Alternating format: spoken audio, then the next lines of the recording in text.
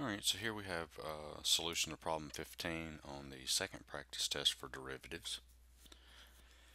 So let's see, looks like we got a quotient. Okay, so we could use the quotient rule, the derivative of the numerator times the denominator minus the derivative of the denominator times the numerator, and then all of that over the denominator squared.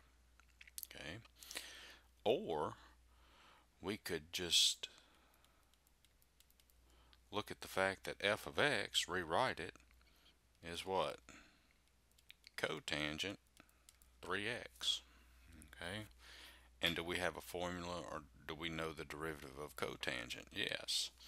So f prime of x, well, remember the derivative of cotangent is negative cosecant squared. So that's negative cosecant squared 3x, and then it's times the derivative of what you're taking the cotangent of. So that's times the derivative of 3x, which is 3.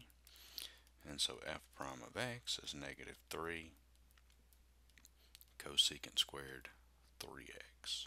And that would be your answer. Alright, so I hope this helped. That was a quick one.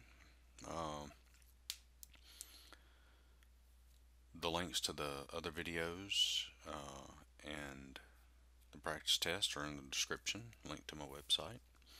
So check that out and give me a like, share, and subscribe. Thanks for watching.